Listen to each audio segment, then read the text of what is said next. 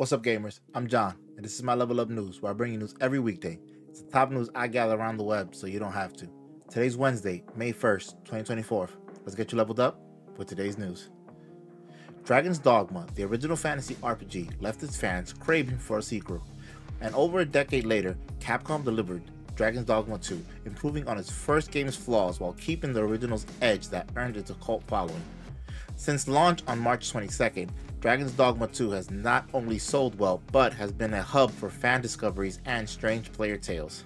However, it has also been a subject to debate. Despite being one of the highest rated games of 2024, the game's Steam page offers various microtransactions, leading to some controversies.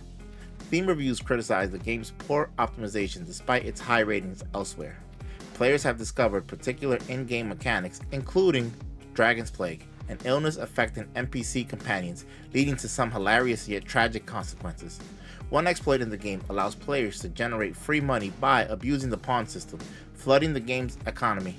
Dragon Dogma 2 first patch introduced new features, including the ability to reset the game and address performance issues. Despite some players feeling neglected by the lack of interactions with their pawns, others find humor in the pranks players pull on each other through the pawn system. Notably, the game has sold 2.5 million copies in its first 10 days, exceeding the original game's lifetime sales and earning Capcom unexpected profits. Kunitsu-Gami, Path of the Goddess is a unique strategy game that combines traditional Japanese ceremonial dance known as Kagura with action-packed gameplay.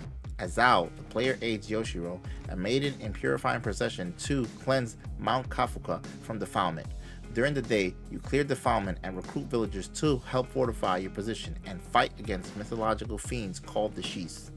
At night, you join the front line, directing combat units, bestowing protective buffs on Yoshiro, and fighting powerful enemies. The game's visual style is heavily influenced by Japanese woodblock prints, and its dynamic day and night cycle keeps players engaged. With captivating gameplay and stunning visuals, Kunitsu-Gami, Path of the Goddess promises an immersive experience that draws heavily from Japanese folklore and tradition. Meta has announced the next installment in the Batman Arkham series, titled Batman Arkham Shadow, as an exclusive VR game for the Meta Quest 3. Developed by Camouflage and Oculus Studios, the game is set to release later this year. While Meta hasn't shared many gameplay details, the trailer hints at thrilling traversal sections as Batman glides through the rain-slicked streets of Gotham. There's speculation about who will voice Batman since Kevin Conroy, known for the role, passed away in 2022. This isn't the series' first VR venture. Batman Arkham VR was released in 2016 to mixed reviews. Batman Arkham Shadow will be showcased at the Summer Games Fest on June 7th. Grayzone Warfare has entered early access, facing server errors and negative reviews on Steam initially, but it has since stabilized to mixed ratings. How does it compare to Escape from Tarkov, you ask, and will it improve over time? The game offers a larger map than Tarkov, but feels less tightly packed. While Tarkov pushes players into close combat, Grayzone Warfare allows for a varied gameplay style. Tarkov supports solo play, whereas Grayzone Warfare is strictly squad-based, demanding players to stick to their roles. Both games require players to maintain their health, but Grayzone Warfare is more unforgiving, with players facing death if they neglect nutrition, especially when injured.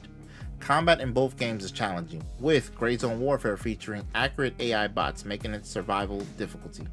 Despite initial issues, Grayzone Warfare shows potential, but its success depends on addressing early problems and maintaining player interest. As Apex Season 20 Breakout nears its end, Respawn Entertainment teases Season 21 with a new episode of Stories from the Outlands, titled Based on a True Story. The episode introduces Alter, the upcoming legend for Season 21, as a portal-hopping anomaly. Alter's origins remain mysterious, and she reveals hints about her past, including her training as an assassin and her connection to Horizon and possibly other legends. Physically, Alter resembles a cyberpunk tiefling with a horn-like antenna and a mechanical arm. The episode suggests that Alter might be an amalgamation of existing legends and hints at her connections to Wrath and Horizon. However, her true identity remains enigmatic, leaving players eager for Season 21 upheaval for more revelations about her background.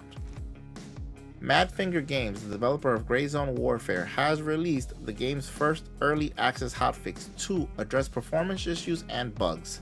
Despite initial negative reviews, with nearly 70,000 players in-game at the moment of the update, the game has shown significant potential. The Hotfix aims to resolve issues like server crashes, anti-cheat problems preventing gameplay, and instances where players spawn without initial items. Additionally, a public test branch will be introduced to allow players to test fixes before they are implemented on live servers. Changes in the default menu option, such as switching anti-aliasing settings from DLSSR to FSR, are expected to enhance graphical performance and overall gameplay experiences. Star Wars Hunters, a free-to-play team-based battle arena shooter developed by Zynga and Lucasfilm Games, is set to release on June 4, 2024 for the Nintendo Switch, iOS, and Android. The game features 13 unique characters including Utanai, a duel of Jawas disguised in a trench coat, and a J3DI, a droid who believes it's a Jedi. The characters are part of a fight entertainment competition inspired by pro wrestling set in the Star Wars universe. Each character has a distinct persona, complete with personalized music themes and entrance personalizations.